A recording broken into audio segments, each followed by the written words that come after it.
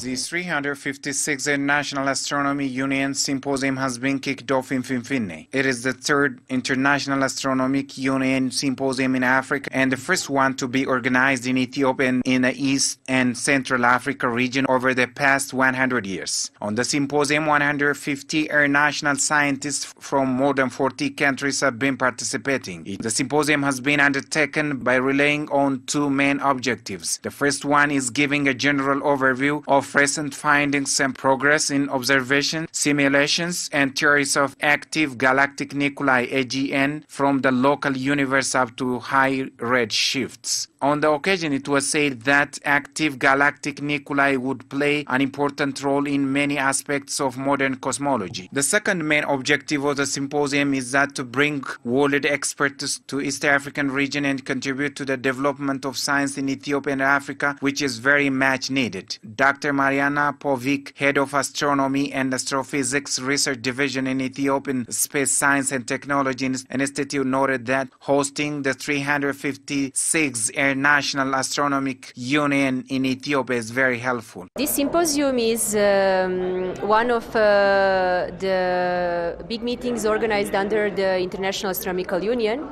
And it's the very first symposium that we are organizing in Ethiopia. Dr. Mariana further noted that the symposium would bring more visibility to Ethiopian Space Science Technology Institute. On the other side, actually one of the main objectives was to use this meeting to give more visibility to Ethiopian Space Science and Technology Institute and then the whole space science program that Ethiopia is just starting with.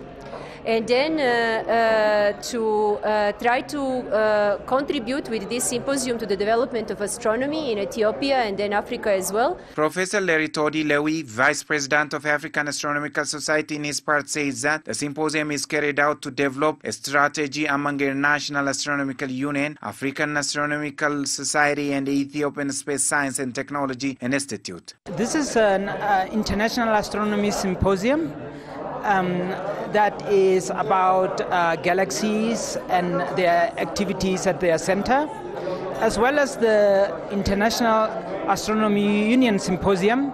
Will be having a parallel symposium of the African Astronomical Society Science Business Meeting.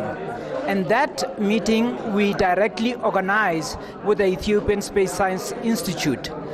It is a meeting to develop a strategy for astronomy in Africa. Professor Franche Combes, former president of International Astronomical Union Paris Observatory, France International Astronomy Union Division on Galaxies and Cosmology, noted that discovering the universe is very important in human endeavor. We can ask us what is everyday life utility use.